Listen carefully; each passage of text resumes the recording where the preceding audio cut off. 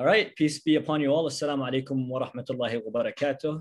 My name is Hussam. I am the Research and Outreach Coordinator Officer at the Washington Center for Yemeni Studies, a center whose vision is to be one of the main sources and references for researchers and those interested in Yemeni affairs and to provide wider support for the democratic process. Today, we are presenting a webinar discussing the significance of the revolution that occurred on the 26th of September, 1962. That was a turning point in Yemeni lives. In the name of Allah and in the name of the people, the army's leadership declares the fall of the monarchy in Yemen and the establishment of the Yemeni Arabic Republic as of 5 in the evening of the 27th of Rabi' al-Thani of the year 1383, that's lunar calendar, September 26th of 1962. This was the declaration that was announced on the Yemeni radio. This was the revolution, and the 6 goals of which were freedom from tyranny and colonialism and the remnants and the establishment of a just republican rule, the prevention of differences in privileges between classes. That's one. The second out of the 6 was building a strong national army to protect the country and guard the revolution and its gains. The third goal was raising the development of the people economically, socially, politically, and culturally. The fourth goal was establishing a just, cooperative, democratic society whose systems are derived from the spirit of Islam. The fifth, working to achieve national unity within the scope of a comprehensive Arab unity. The sixth, respecting the international charters of the United Nations, adhering to the principles of positive neutrality and grouping, working to establish world peace, and strengthening the principle of peaceful coexistence among nations. The revolution in this day, in this announcement, marked the beginning of an 8-year multi-layered war, much like today's, with local, regional, and international players. The battle for dominance, which ended in 1970 with the formation of a reconciliatory government. With that being said, I would like to welcome our speakers, Dr. G.E. Peterson, Dr. Asher Orkaby, who's a descendant of Yemenis. I just found out his name is Ashraf Orkaby min Rada' in Yemen, and Miss Nadwa Al-Dawsari. Thank you all for taking the time and being with us today. Just before we start, some housekeeping rules. Today's sessions will be entirely in English. However, like we always do, we will send an email to other participants with a report in both languages summarizing the webinar. If you have any questions during the presentation, please type them in the chat or in the comment section of Facebook, and we will forward them and hopefully get to ask as many as we possibly can. And now, without further ado, we welcome our first speaker, Dr. G.E. Peterson. Dr. Peterson is a historian and a political analyst specializing in the Arabian Peninsula and Gulf.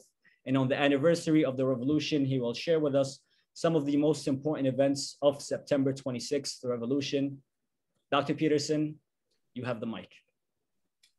Thank you very much. It's a pleasure to be here. This is my first event with the Washington Center for Yemeni Studies, and it's always worthwhile as well as a pleasure to have Yemen discussed in this country because it's far too often neglected, and particularly under the horrible circumstances of today. I think it's very hard to remember what the impact of the revolution was in 1962 because so many things have happened since then. Ostensibly, overnight, a traditional, even reactionary form of government was overthrown and a new promise of republicanism entered. The impact was lost for approximately 8 years because of all the fighting.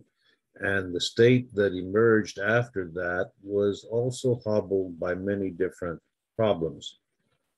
Yes, there was a commitment, certainly in rhetoric, to joining the international community, of creating citizens of all Yemenis being citizens of a country, of a central government that was committed to producing change to improve the life of people, to improve the equality between Yemenis. But over the years, this impact, the promise of the revolution was in many ways offset by an actuality that was not quite so positive. Yes, Yemen joined the community of Arab states and put an end to its long isolation. But it also developed from this Republican ideal into a military-led government, which eventually became extremely authoritarian. And this reflects in many ways the history of the progressive Arab states, which all became authoritarian as much as the Arab monarchies were and are. The extent of change to the people of Yemen was also restricted, partly because of the poverty. Even though a central government had expressed its commitment to socioeconomic development, it did not have the means to do so. It was unable to impose taxation in order to get that financial benefit, and therefore it was difficult to offer any kind of social services beyond the cities.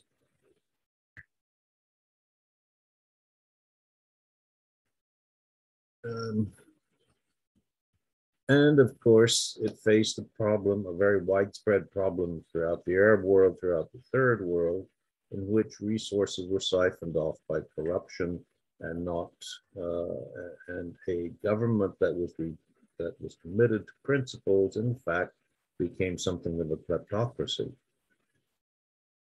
Educational social progress was stunted because of this. Did the Republic of Yemen, when established in 1990, was it the rightful heir to the 26th of September revolution? In the first place, the South joining the North was an act of desperation, and it was quickly swept aside in the domination by the North. The government did not change. That is, the leadership was Ali Abdullah Saleh, who ruled the country almost single-handedly or in coalition with his patronage network, and it really did not produce the kinds of results that those who carried out that September 26th revolution intended. Actually, I think I'm going to leave it there. I was going to make a remark or two on the present war and its relationship, but we'll do that later, I understand. Thank you. You're muted. I noticed. Thank you, Dr. Peterson. So thank you for the quick introduction. And now we will move on to the next point, which is the goals and achievements of the revolution. And I would like to give the mic for that to Dr. Asher Orkaby to give us a little rundown, and then we will return to these points towards the end of the webinar. Shukran, Hussam, and it's a real pleasure to be with such a distinguished group. Nadwa in particular, I'm really glad we're able to finally connect. And in typical academic fashion, I'll share a couple of screens because academics can't speak without a few slides. So I'll just bring this up here, and as you'll see, I titled it in particular, speaking in response to Dr. Peterson, the September 26th revolution yesterday and today. Because it's not a revolution that happens only in 1962, but it's really one whose both whose legacy and whose tenets continue to reverberate through this day and certainly through the current conflict. As each member of the current conflict in Yemen tries to take hold of the revolution and make it its own and use it for its own purposes, as I'm sure we'll see in September 26th, as each group tries to create its own celebration of the revolution.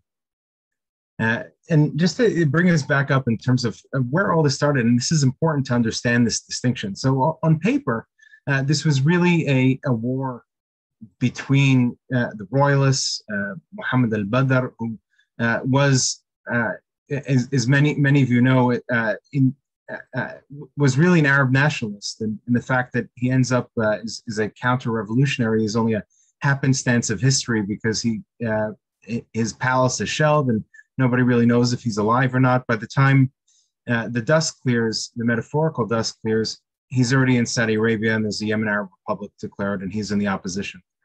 So it's a circumstance of history, but the important part that I think we need to take out is that the Yemen Arab Republic on the other side, with Abdullah Salal as your central focus, but really historical memory sees the Yemen war during the 1960s after the revolution is one that was really between Saudi Arabia and Egypt, taking a lot of the historical agency away from the Yemenis, and certainly away from the Yemenis who founded the republic in itself, and the Republicans.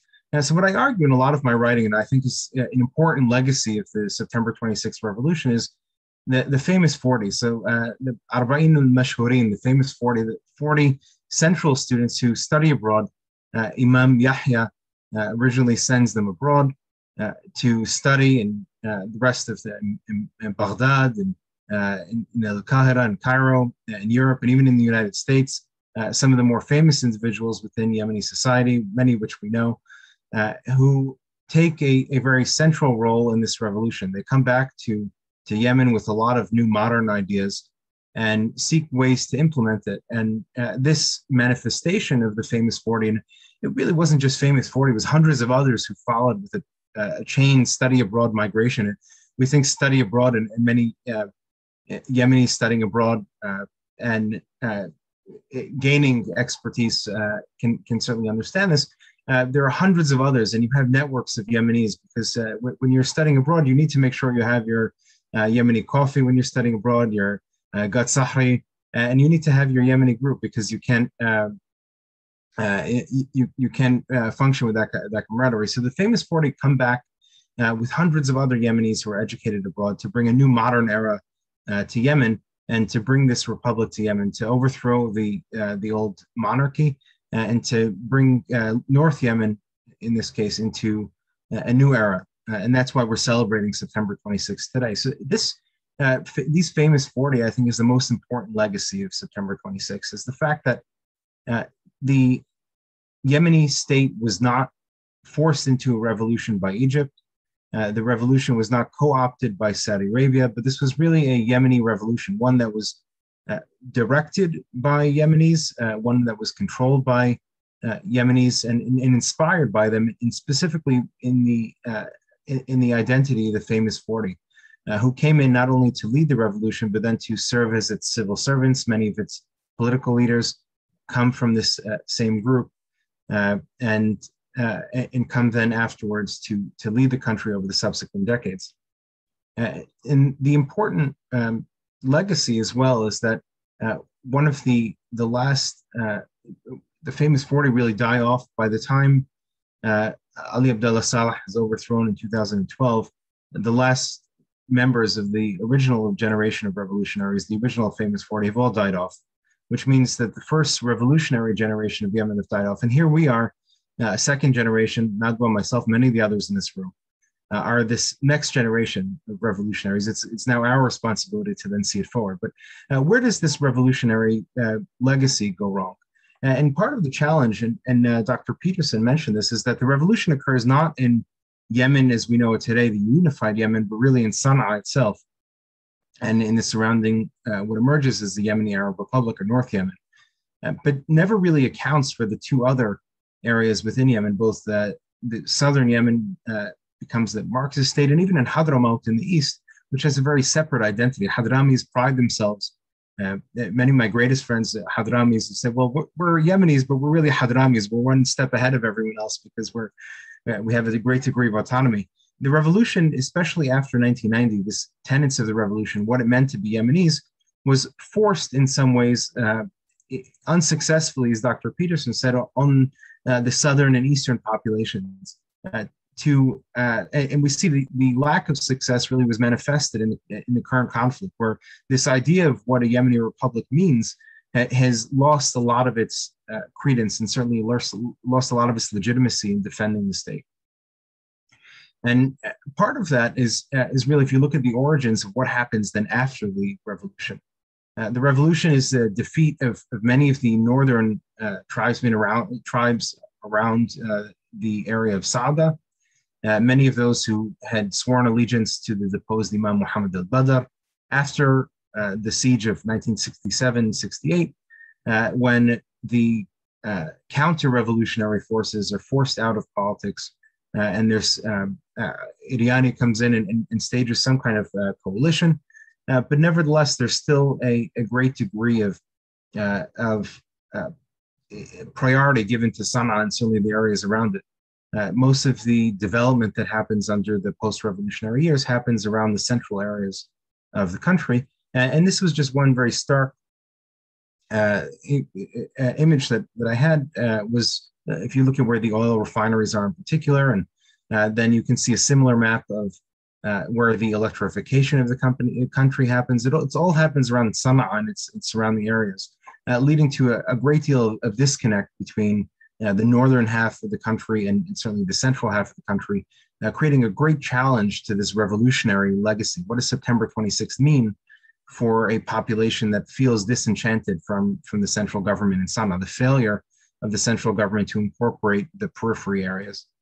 This was similarly the case with the three border regions that are border. They were Yemeni, Asir, Najran, and Jizan prior to 1934, and they're now Saudi in nationality, but Yemeni in identity. And a lot of the movements that have driven Yemeni nationalism, one of the most vocal movements, certainly in the north, is Asir movement, is the revolution in its first tenets was going to take back these old territories and bring back Yemeni nationalism. But how one defines Yemeni nationalism has been one of the greatest challenges for any Yemeni state after the revolution. What does this revolution, what does the legacy mean for the rest of, what does the legacy mean for the rest of the decades after 1962? And that's been the greatest challenge. And today we're faced with a very similar challenge in Yemen, where in the 1960s, it was all about Saudi Arabia and Egypt and their efforts to overthrow and bring the downfall or take over Yemen in some ways and force their own political legitimacy upon Yemen. And today Yemen is faced with a very similar challenge of the world seeing Yemen not as Yemenis, but as some kind of division between two global powers. It's no longer about the Yemeni revolution. It's no longer about the Yemeni state, but it's really about a broader regional war. And again, just as it did during the 1960s, the world, global media is taking away that legitimacy and that autonomy and agency from Yemenis.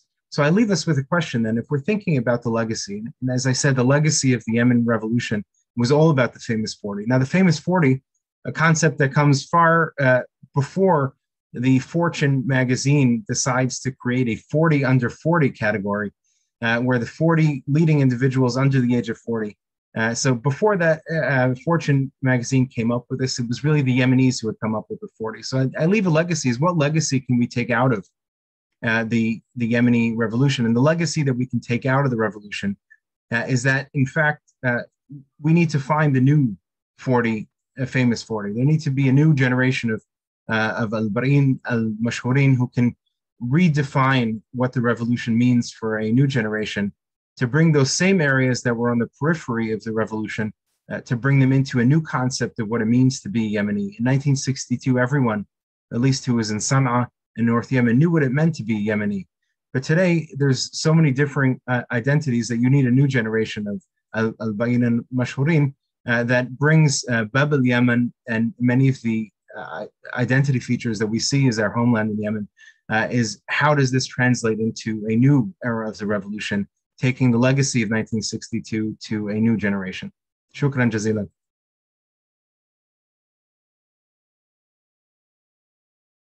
Thank you very much, Dr. Orkaby. And I did forget to introduce you at the beginning. So his bio, Dr. Orkaby, again, is the son of Yemeni immigrants. He is an associate research scholar at Princeton University's Transregional Institute.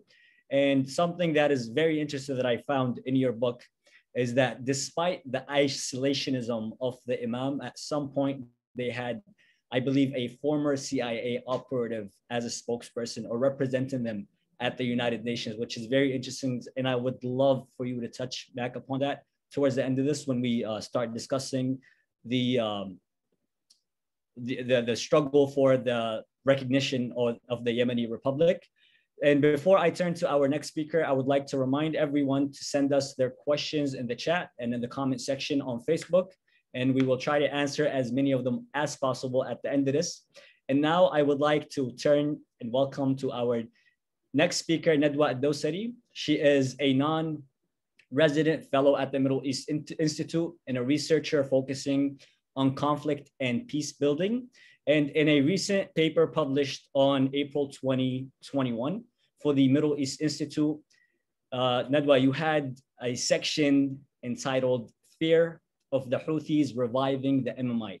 So we would like for you to talk about the current Yemeni struggle to protect the 1962 revolution against falling back into the theocracy. Right. Thank you very much, Hussam, and thank you for the Washington Center for hosting me to speak in this event, which is to celebrate a very dear memory for all of us Yemenis. First of all, the music that you had in the beginning brought some really fond memories I had from my childhood. I was born long after the revolution, but I remember that in my school, they always played this music to celebrate the revolution. And I walked to school and hearing that music just filled me with joy and, and pride. So to September 22nd, when I was in school, we talked about September 26th revolution all the time. It was in the curriculum, it was in school activities. So it's in the blood of so many of us, that generation that, was able to enjoy the results of the revolution, which is, healthcare, schools, and all of the things that the generation before us didn't enjoy. But so I want to take this opportunity to reflect on the past 60 years and, how we got here. So September Revolution, Usher and talked about it in details, but I want to say is that what happened in September, in September 2026, we overthrew the imams and there was a counter-revolution and revolutionaries defended the revolution and eventually defeated the imam forces, counter-revolution forces in '86.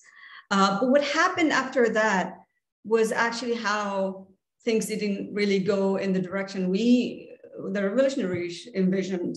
What happened was that certain elites from the north, they, who did not really defend the revolution, many of them were outside the country or fled for their lives. They came back, they claimed power, they eliminated the real revolutionaries. Many of them came from Taiz and other middle areas, and they recycled some royalists and they hijacked the republic. So yes, we had a republic, and yes, we had improved services, but then we swapped one tyranny for another form of tyranny. It was the beginning of a pattern of corruption, power grab, and marginalization that the elite have exercised on the rest of Yemenis.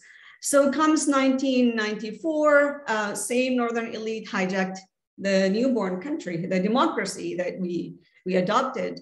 They eliminated opponents. A lot of the opponents were assassinated from the Yemeni Socialist Party and other also forces that are opposed to the regime.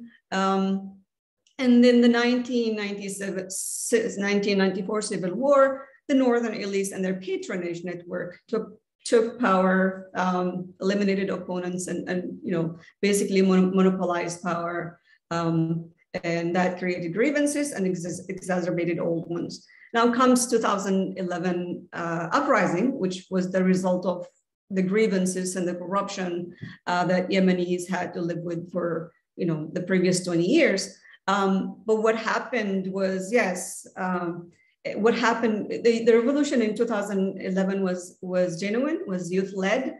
But then what happened was that political parties and actors who used to be Saleh allies, but now they're Saleh opponents, Ali Mohsen, Hamid al-Ahmar, Islah, they hijacked the 2011 uprising. And then we ended up, instead of, overthrowing the regime, we ended up with a recycled version of the regime. And it was a very corrupt government after 2011.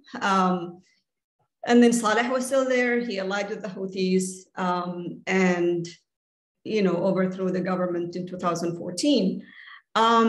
And basically, since 2015, Houthis have done a very systematic job. Well, they prevailed militarily to start with. And that's not because they're strong or supported among the people, but that's because the government and the coalition are extremely incompetent, and they had divergent agendas that ended up dividing the anti-Houthi forces, which played into the hands of the Houthis militarily. But what happened over the past 7 years is that the Houthis have been systematically eliminating traces of the September 26th revolution, from not celebrating the revolution to changing the school curriculum.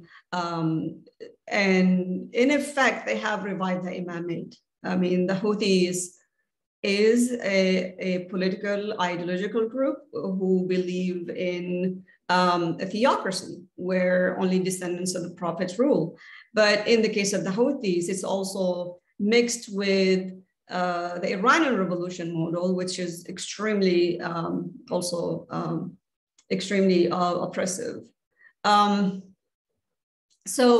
But what also happened is, just like in 2011, 2015, we Yemenis kind of, we accepted the Hadi government, which is extremely corrupt. And the Hadi government officials live outside the country in luxury with their families. They are incompetent. And how can you win a war with that? And I know the Saudis and the Emiratis have divergent agendas and that divided the anti-Houthi forces, but the blame should be on Hadi's government.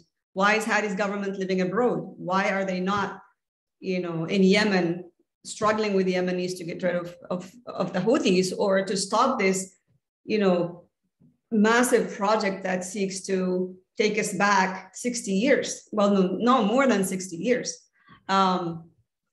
So I think we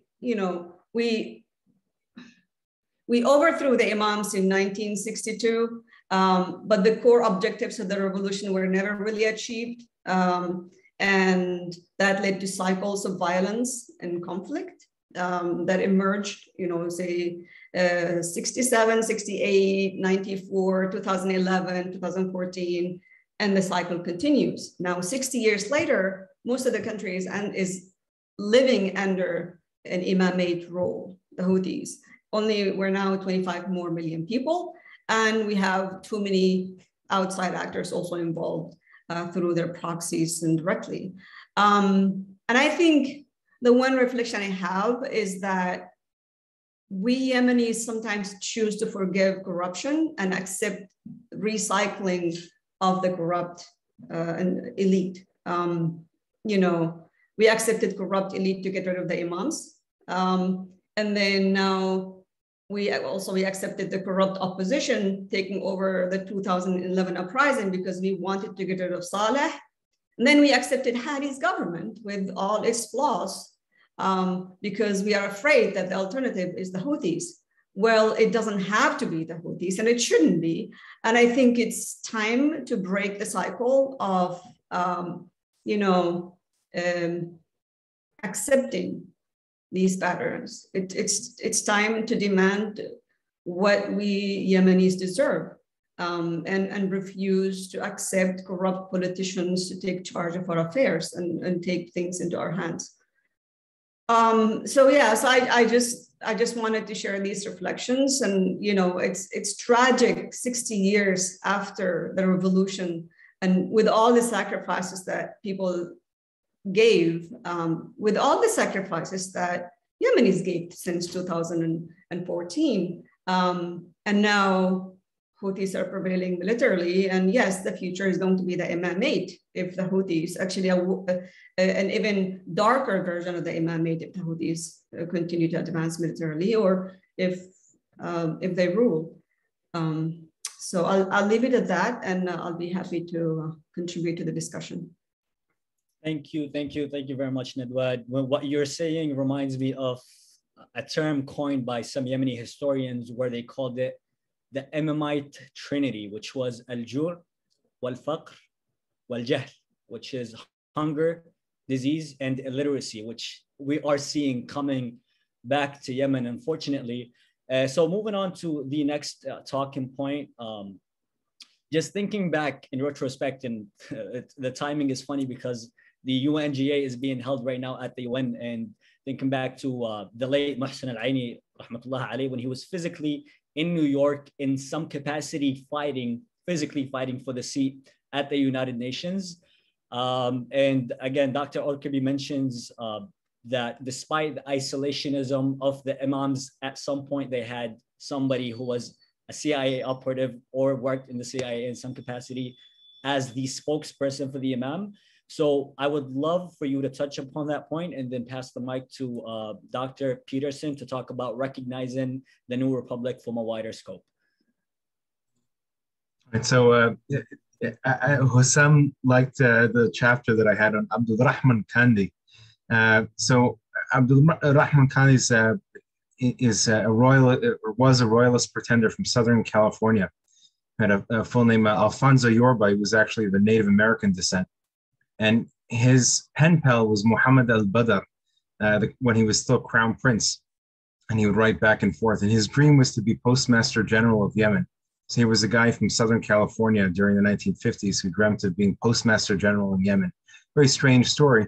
But when the revolution happens in 1962 and he sees his former pen pal, Muhammad al-Badr, is overthrown, he gets on the first flight to Yemen, renounces his American citizenship, and moves to the northern highlands of Yemen, and then joins Muhammad al-Badr in his counter-revolution during the 1960s. So it was an interesting piece because he also wrote for Lynn's Stamp Weekly, which was a stamp collecting, one of the largest and most widely circulated stamp collecting magazine in the world, and he was the Yemen correspondent for them. So some of the best battlefield recollections that happened during this period were from Abdul Rahman Kandi, who was a royalist pretender, who was then the postmaster general for Muhammad al-Badr and the Mutawakkala Kingdom of Yemen.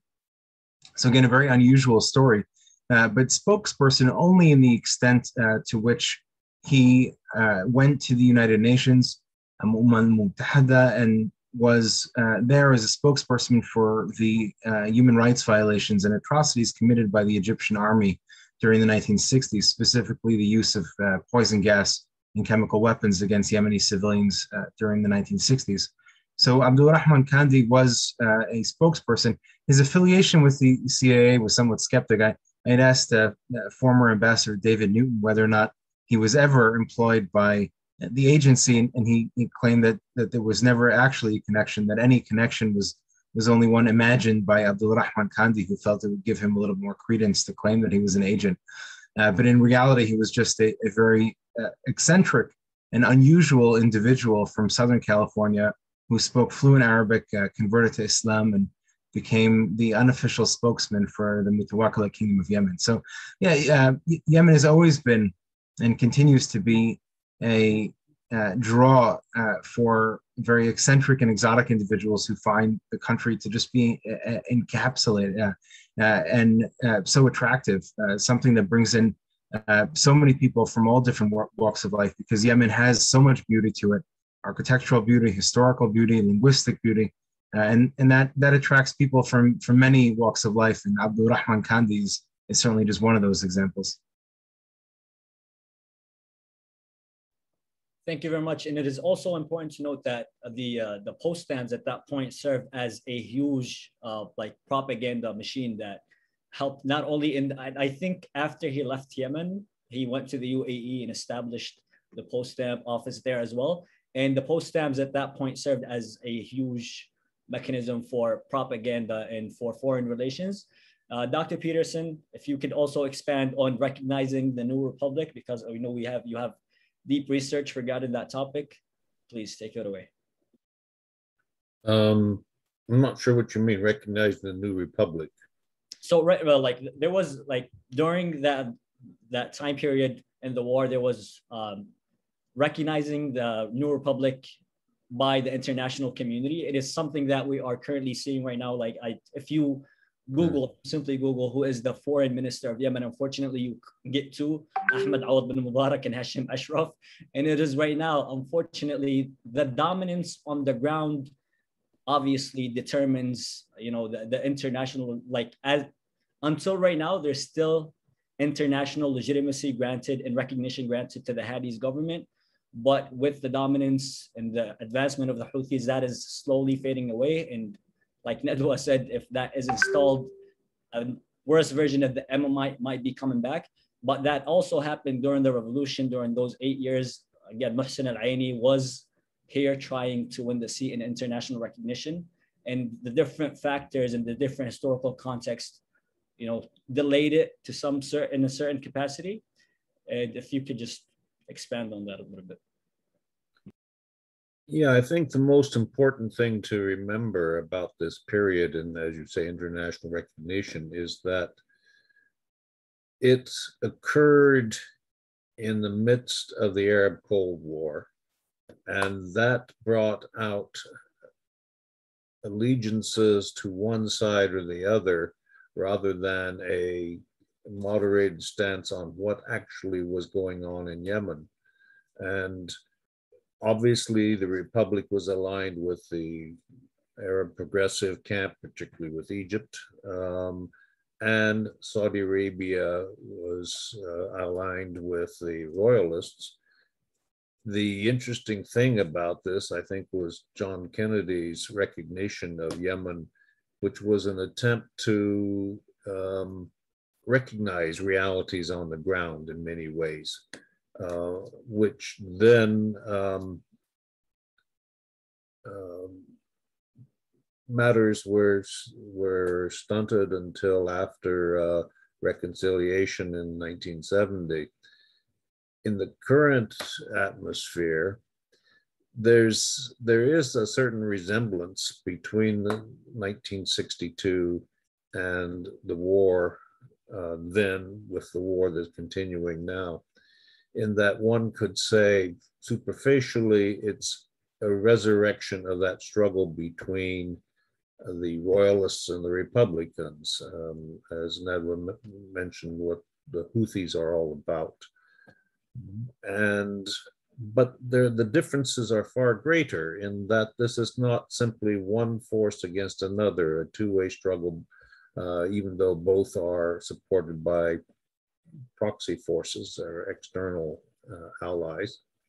It's a much more complex mix, and the reconciliation of 1970 was between these two forces, in which the royalists essentially capitulated and the Republic was the dominant force. And that's not going to happen today, partly because of the strength of the Houthis at present, and partly because there are many other different actors. Not long ago, I gave a presentation on Yemen, in which I brought in the concept of subsidiarity which has been recognized by the Catholic Church and the European Union and the United Nations, in which the principle is that functions that can be contained on the local level should be carried out on that level, and the same for the regional, and that a central government therefore should confine itself to the functions that only it can carry out. And I think this has relevance to Yemen today, because I think it's virtually impossible to say, have a peace settlement and everyone will be satisfied and the Republic of Yemen will be reconstituted. I think it's much more realistic to think that each of these power forces will have a say in the formation and in the autonomy that they enjoy in any kind of resurrection, which will take time, years, maybe even decades, in order to reconstruct a central government that can carry out the functions that are required of it, and that also will represent the people. And as has been mentioned already, that the people of Yemen, I think, were represented well by the activists who forced the resignation of Ali Abdullah Saleh, but have not been heard from since. But there can be no real reconciliation unless they are brought back into the picture. Thank you, Dr. Peterson. And now we would like to open it up for the Q&A, and we already have the first Q&A directed for you. Again, I'm tracking both the Zoom chat and also the Facebook comment section. Feel free to send in your questions both in Arabic and English, and preferably choose one of the panelists to answer it. So the first question for you, Dr. Peterson, is that from a historical perspective and beyond the immediate regional actors, do you see an international role played by international actors, namely the superpowers, in the revolution of September 1962 at that time? And did they view any significance of that revolution in changing the lives of Yemenis, or did they care at all? Well, I think the most important point here, of course, is that Egypt played a very strong role in it, and they may not have fomented the revolution, but the military officers who carried it out were Egyptian trained and Egyptian influenced. And because of that, the royalists had to rely upon the support of Saudi Arabia and the countries that were opposed to that progressive wing of Arab politics. Further afield, in fact, I think I should make a general point here that Yemen, unfortunately, has been, for the most part, on the fringes of international or global attention. And I think that was true in 1962, that policymakers in Western countries, for example, many of whom were forced to turn to a map to even see where the country was. And speaking, for example, of the United States and its role in that time, it was interested in Yemen as a way to counter Chinese and Russian influence. And its interest in Yemen since 1990, let's say, its interest in Yemen has been in countering Al-Qaeda, and all of their interests have been subordinated to that, subordinated to the extent that they really do not carry weight. In that sense, the international attention given to Yemen has been more destructive than not. Regional attention, for example, in this present combat, the roles of Saudi Arabia and Iran have been magnified. Certainly that of Iran, perhaps not so much of Saudi Arabia, but it's seen as a struggle between those two powers and not as a struggle between the forces on the ground, that is the Yemeni factions. Thank you, Dr. Peterson. And now we have a question to Dr. Orkaby, feel free to expand or rebuttal in any of the answers or the previous questions given to the other panelists. That goes to all of you. The question is, do you think that Saudi has interest in bringing back the Imamite system to rule Yemen as it did before 1962, given that the reason they supported the Imamites in 1962 was the fear of a republic domino effect happening in the Middle East? So right now, as we stand, is there a Saudi interest in bringing back the Imamite system? And something very interesting, there's actually been a shift that was pointed out by a Yemeni researcher yesterday. For the first time since the beginning of the war, Al-Arabiya, which is the Saudi version of Al Jazeera, the main news network, referred to the Houthis for the first time ever as Ansar Allah. So that's a clear shift, at least from like somebody who's paying very close attention's perspective. Go ahead. Well, I don't think that the Saudis were allied with the Imam prior to 1962. It was a happenstance of history with 70,000 Egyptian troops in Yemen. You needed a buffer zone, and I think that's what the Saudis, it was a very expedient choice to give credence or give some sort of allegiance and support to the deposed Muhammad al-Badr. Don't forget that the Saudis during the 1930s fought a war against Imam Yahya and were certainly staunchly opposed to the Imamate. And the 1962, rather than the norm, was an aberration. And the Saudis came out very much in support of the Republic after 1968 and took every measure to control its politics. Right, so any allegiance with an imamate is merely happenstance and certainly just prudent and expedient politics. I don't think there's any larger plan for Saudi Arabia, there never has been, of controlling an imamate, but rather if you look at a larger Yemeni policy within Riyadh, it's in order to maintain Yemen as a weak, divided state. And every moment that Yemen enters a potentially centralized and strong state, Saudi policy intervenes to weaken the state further. 1962, potentially strong Yemeni state emerges, and Saudi Arabia supports the opposition forces of Muhammad al-Badr. Al-Hamdi, one of the greatest, or at least the legacy thereof, one of the strongest central figures within Yemeni history, was opposed by the Saudis. Similarly, after 1990, the threat of a centrally unified Yemeni state was a threat to Saudi Arabia, explaining Saudi policy during the 1994 Yemen North-South civil war. And similarly, many of us oppose the type of government that the Houthis are suggesting in Sana'a, but the Saudis oppose it not because they're opposing it on any moral grounds, but rather the Houthis, one of the first things that many of the Houthi representatives said, we're going to take back Asir, and Yemeni territory being held by Saudi Arabia for now nearly a century.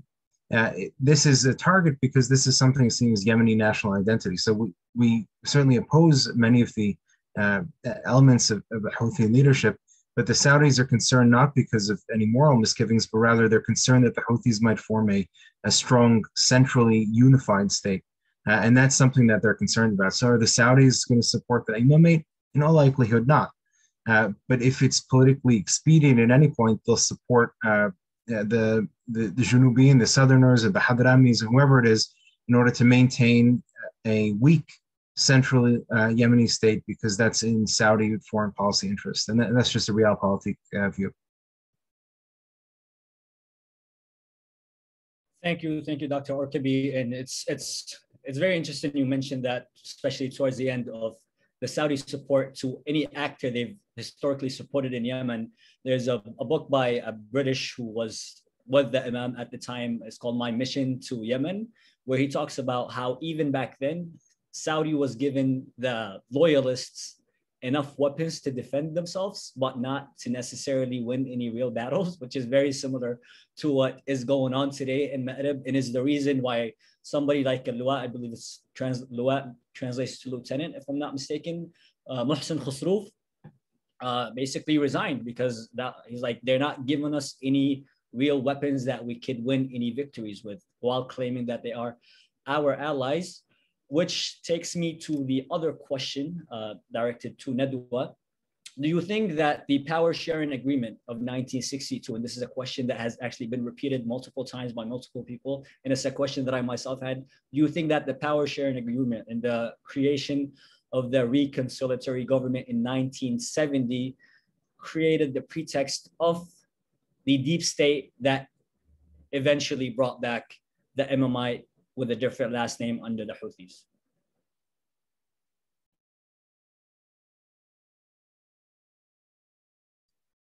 I think I might want to pass that question to Usher.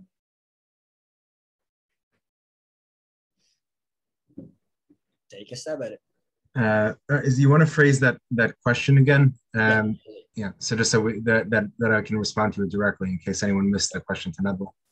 So did the power sharing agreement and the creation of the reconciliation government in 1970 basically create the ground on which the neo-Imamites came with, like in the form of the Houthi movement with a different last name?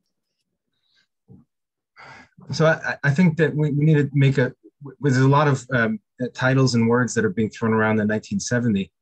And I think it's important to make a clear distinction here. So 1970 was the official end of the Civil War, the 1960s Civil War. The Hamid ad-Din family goes to Kent in England, some to Saudi Arabia. Gabriel von Broek was an excellent research scholar in the UK. He's researched and followed many of their families as they went into exile. But the Hamid ad-Din family is taken out as part of this agreement, and there's some form of reconciliation. Iriani being the character that he is, with his title as Qadi, and also his respect in both sides of the conflict, was able to arrange a reconciliation in a way that almost nobody else could. And today, we desperately need someone like an Iriani character to figure out how to bring together two sides that seem diametrically opposed. But this is 1970, it's a very different world.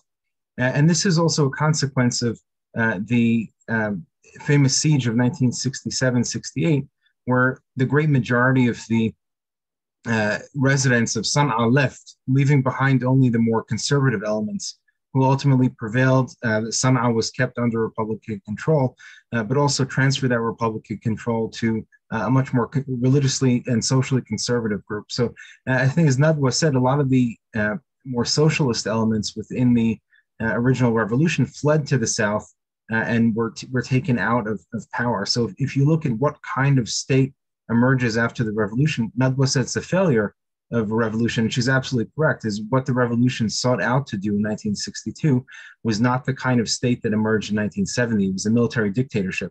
That was not the intention of the revolutionaries. And it was certainly something that was co-opted both by design, but also by circumstance following the 1967-68 siege upon Sana'a. So no, it wasn't in Imamate by another name, but certainly one could see as such. I would be hesitant to put the Imamate title on any of the Yemeni presidents, but in terms of social conservatism and taking many of the religious tenets of Shawkani and bringing that into official Yemeni religious policy, that's certainly what did happen. So there is an element of truth there. Thank you. Again, just to re-clarify the question further. So when the reconciliation happened, some elements of the former royalists came back from Saudi Arabia and were a part of the newly formed government. And so the question is, were those elements that came back and took part in the newly formed government, did they eventually, were they creating the ground for another movement or another form of Imamite to come back? Not necessarily the governments or the regimes the few regimes and the few assassinated presidents that ruled Yemen over the next 10 to 20 years until Abdullah Saleh came and then lasted until 2011. But the deeps, like the former royalists coming back and being a part of the government, were they in any way, shape, or form involved in bringing back the Houthis? Maybe, but I don't think we should blame the loyalists for that. I mean, we've had decades of Yemen being ruled by a tyrant, by a corrupt government, not corrupt regime that's based on patronage. And most of the patronage were not really former loyalists. They were, they were revolutionaries, or they backed the revolution back in 1962. So I don't think it's right to throw all the blame on the loyalists or the sleeper cells of the royalists. I mean, even if they come back, there was an enabling environment that created a lot of grievances, but also failed to bring Yemenis together, and also failed to address, grievances that might have emerged from the 1962 revolution.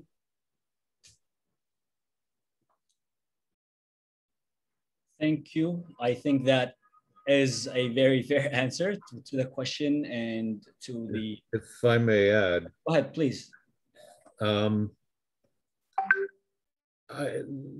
The reconciliation in 1970, I think, was essentially a capitulation on the part of the royalists, because the few people they put in the government never had a prominent role, never had a really influential role. And perhaps they did shift the government to being a little more conservative than it otherwise would have been. But the real factor in making that a conservative government was the siege of Sana'a and the failure of the more radical elements. As to them lying in wait for their opportunity to come back, I don't really think that's the case. And as Nadwa said, circumstances have changed considerably since then. And also, I'd like to add to that question of would the Saudis welcome working with the Houthis as an Imamate? No, they won't, because they cannot control them. And again, as Aisha said, the Saudi aim ever since 1970 has been to keep a cohesive, stable Yemen, but also make sure it is too weak to challenge them. And I think that in today, as well as in the past, is the essential Saudi goal. Certainly, the corruption of the government, is the corruption of the government, like you mentioned, absolves what Nadwa called the sleeper cells from all the blame and the patronage of those who were during the revolution, like huge supporters of the Republic. Definitely mitigates the effect of the so-called sleeper cells. And this is another question, it could be the last question directed to Nadwa. What are the lessons that we can learn from the revolution, and how could the Yemenis protect the Republic from falling back into the hands of both corrupt elites and from going back into the Imamate? That's a tough question, because the circumstances are, as Dr. Peterson mentioned, are different today. And there are a lot of forces that are against the Yemenis in general, not necessarily against the revolution, but against Yemenis uniting against, the return of the Imamate. Having said that, I think leadership is key to change. Leadership is key to protect Yemenis and Yemen. And right now we have a leadership vacuum. Like I said, the current government is not doing what it should do. It's not taking its role seriously. It's extremely corrupt, and it's residing outside the country while Yemenis suffer. Yemeni government officials receive salaries in US dollars, plus benefits, plus every month. And most Yemenis are without salaries for 6 years now. And we can't just say, well, we're at war if we demand, reforms. If we demand different leadership, then, well, the Houthis are going to take over. No, this government is an enabler. It's the reason why the Houthis and others have wreaked havoc in the country over the past 7 years. And so we need to get to the bottom of this. We need good leadership that represents Yemenis, that serve Yemenis, that is inside the country with the rest of Yemenis. And until that happens, it will be really hard to reverse the current situation. Thank you, Nadwa. Thank you, Dr. Orkaby, and thank you, Dr. Peterson. And despite all the war and chaos that is going on in Yemen, the 26th of September remains a day in a dream that every Yemeni is still holding on to as hard as we can. So with that, we have reached the end of our webinar, and I would like to thank everyone for joining us. We appreciate you being here. Again, our report will be sent in both languages to everybody who has subscribed to our mailing list. Saif, who is our communication director, will comment all of our social media and the website in the chat. Please follow us on Twitter and stay updated for all the upcoming webinars, and we will keep you updated through the mailing lists. If you guys have any closing remarks, otherwise we can end it here.